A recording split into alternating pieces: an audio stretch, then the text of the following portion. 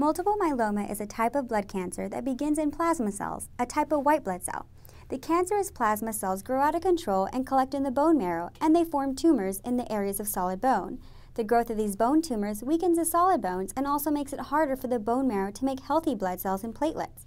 Symptoms include bone pain, broken bones, fatigue and feeling weak, feeling very thirsty, frequent infections and fevers, weight loss, nausea or constipation, and frequent urination. No one knows the exact cause of multiple myeloma, but it can run in families. Multiple myeloma is more common in older people and in African Americans. Treatment depends on how advanced the disease is and whether symptoms are present. Treatment may include chemotherapy medications like bortezomib, stem cell transplantation, radiation, or targeted therapy. Targeted therapy uses medications that recognize and attack cancer cells without harming normal cells.